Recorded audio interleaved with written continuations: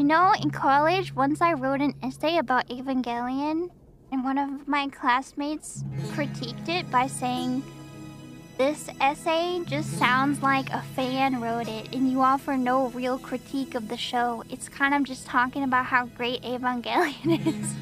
And I was like, oh. Oh. You did that too? That's brutal, I know. But there's nothing to critique, right? Eva is a perfect show. Its perfection lies in its imperfection. So any critique just furthers to bolster how good the show is. It reflects the imperfection in humanity. Did I say that to them? No, of course not. I was like, oh, thank you for your critique. I will keep that in mind when I revise the essay. I did not revise.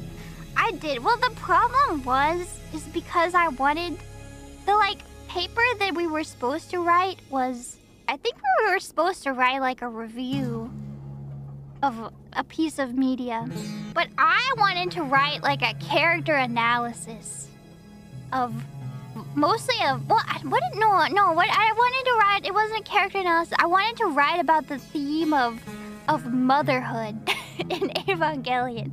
So I wanted to write about, I didn't want to write a review. I wanted to write specifically about one theme in the show and how it is played out. That's what I wanted to write about, but that wasn't the assignment. So I ended up having to change my, I was trying to write what I wanted to write, but it didn't actually fit the assignment. So then in the end, it wasn't really what the teacher wanted, but it was like that. It would have been a cool paper. I know, that's what I'm saying. That's what I wanted to write. But that wasn't the assignment. I should have just written what the assignment was.